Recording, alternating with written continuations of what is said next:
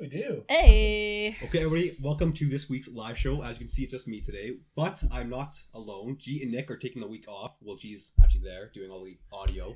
But I'm joined here with a local group called the Friendship Breakers. Yes, Friendship Breakers. So why don't you guys let the people know a little bit about yourselves and what you guys do on your channel, where to find you, all that jazz. All right. Hello, I am Zach from the Friendship Breakers, and this is my teammate Kat. We run a local Twitch streaming / YouTube entertainment group here, and we do a little bit of everything. We cover news bits, we do live streams of shows, we host events here in the city, we run the local FGC actually, and we do a lot of live stuff on Twitch actually, where we do Mario Party, we do random game nights where we sit through a library of over 50,000 video games and just hope to God we get something good. Not Mahjong. And not Mahjong for the fifth time. We always in get Japanese, by the way. So yeah, we do that as well. We're on YouTube, we're on Facebook, Twitter, Instagram, and on Twitch, all underneath the name Friendship Breakers. So we're relatively small, but we do stream pretty much guaranteed once or twice a week, just for the time being, but hopefully that's going to pick up relatively soon. So. Okay, well, I will include links to all that jazz afterwards. I'll tag you guys and I'll guess the story after. Just so they have access to your Instagram. But today we're mostly talking about E3 because you guys run a video game account. And also that literally just happened. So, you know, other than Incredibles 2, there's nothing much to talk about. Oh man, that did just happen, huh? Yeah, we didn't watch it. We kind of missed the ball on that. But, Yeah. So for E3, what was your favorite press conference? Like, who won E3 this year? Nintendo.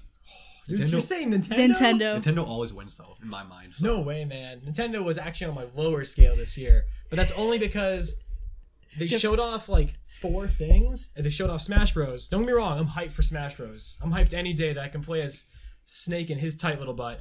But it's like, you gave us a really good show last year where they showed off like. They had Breath of the Wild, they had Mario Odyssey, they dropped Bayonetta 3, Metroid Prime 4, all these big titles.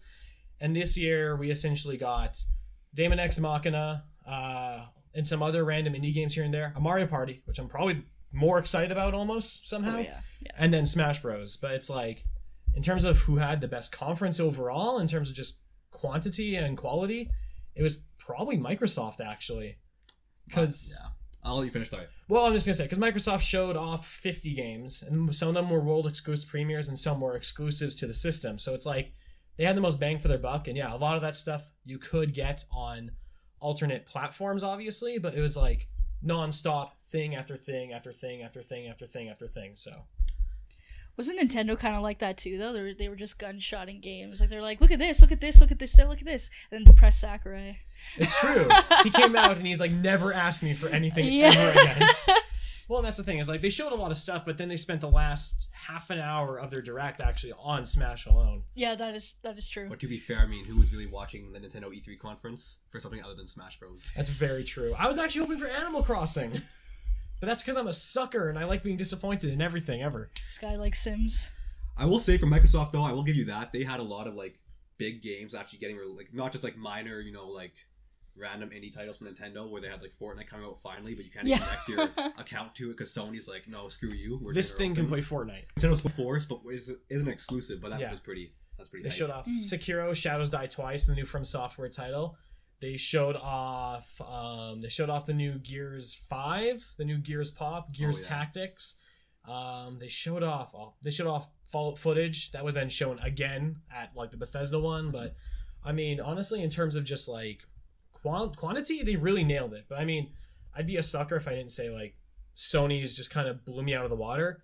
It just started off in that church, which was just phenomenal. But then you stopped that and you moved everyone from the conference at the church into the conference hall. And that took about 12 minutes of people on like who were watching online, like we were essentially, just sitting there like... It was kind of awkward. It was bad. Like I thought they'd be there the whole time, but then they moved into another area, which is kind of bizarre. Yeah. But then they showed more Death Stranding, Ghost of Tsushima, and Spider-Man, and made me moister than an oyster.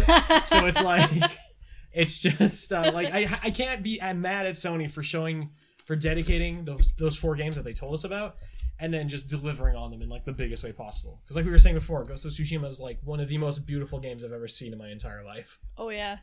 Like that set piece with like the red leaves, probably Canadian.